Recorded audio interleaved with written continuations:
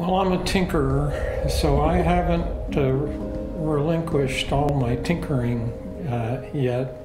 But it's nice to know that if this is a job bigger than I want to take on, you just pick up the phone, and they're pretty reliable, come reasonably quickly to get things fixed. We got a new chandelier for our little dining room area, and he was going to put it up, and I said, you could probably call and have them come and do it.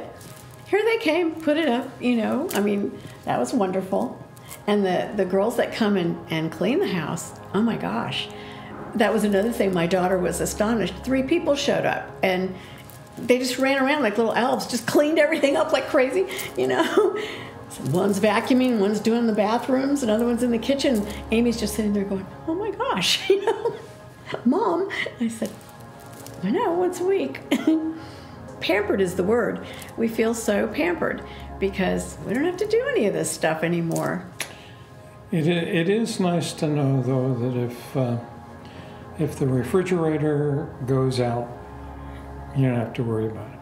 If the roof leaks, you don't have to worry about it.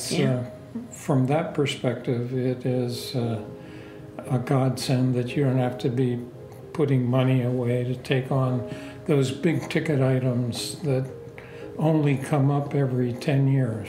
Yeah. But when they come up, they hurt. We feel like we're on vacation, to be honest with you. We really do. We were at the pool the other day, and we were sitting there, and we said, that just feels like we're at a resort. And my daughter said, that's because you live in a resort, Mom. And I said, yeah, I guess we do. Lucky us.